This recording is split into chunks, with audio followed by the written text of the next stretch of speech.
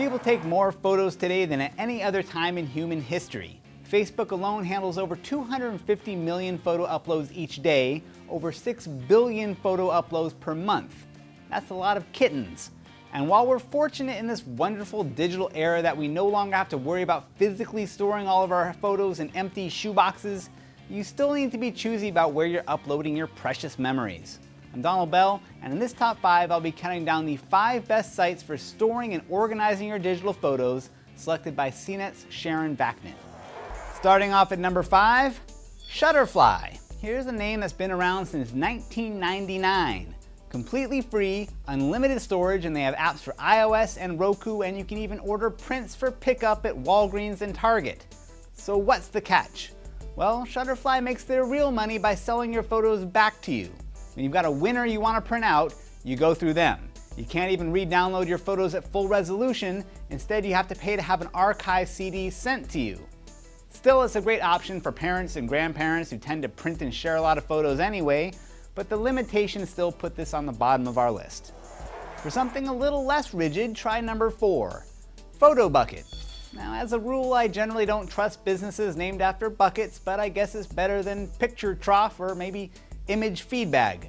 For better or worse, this is a site that's become the preferred dumping ground for every photo and meme and animated GIF on the web.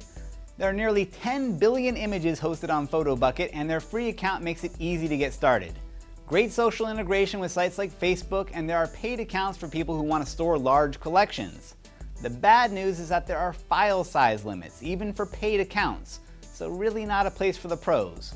Also, if animated GIFs and cutesy photo fluff drive you a little nuts, this is not the place for you. For the more discerning photographer, there's number 3, SmugMug.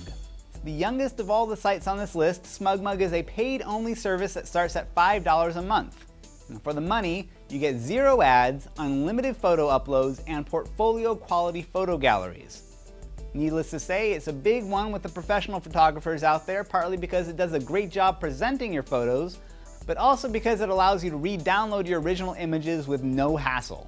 My only problem with SmugMug is that it's still a relatively young service. It's not yet in the too big to fail zone.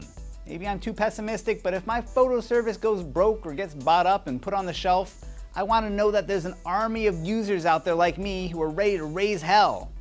As great as SmugMug is, it would die a relatively quiet death. So how about number 2? Picasa. Seems fitting that a company like Google, obsessed with organizing the world's information, would also be great at organizing your photos. It's a free service, though you can pay a small amount for extra storage. It works with a huge variety of image formats, including RAW, and there's a desktop app that works on Mac and PC. It's not all roses, though. First, there's the awkward transition of Picasa web albums to Google Plus photo albums, as Google slowly lumps all of their services under the Google Plus umbrella. Then there's the issue of privacy. I know I'm a little paranoid, but Google already knows every email I send and every web search I make. Do I really want them having all of my photos too, with all the geotagged location data and everything? It's a bit too far for me, but at least I know they'll look after my photos as they mine them for information that they can use to sell me things. I suspect I have Canadian pharmacy written all over me. So that brings us to the number 1 recommended site for storing your photos. Flickr. Free, but with plenty of features, way too big to fail without riots in the street, and it's owned by Yahoo, a humble tech company with something to prove. Unlike Google, Yahoo is more than happy to let you share your photo uploads on Facebook or Twitter or WordPress. Heck, they're just happy to have you around.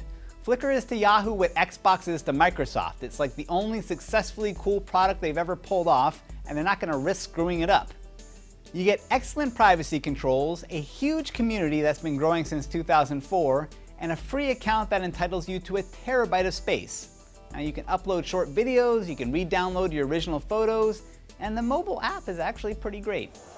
So there you go, 5 sites for backing up and organizing your digital photos. For a more in-depth comparison, check out Sharon Vaknin's roundup over on CNET How To, and for more top 5 videos like this, top5.cnet.com. I'm Donald Bell, thanks for watching.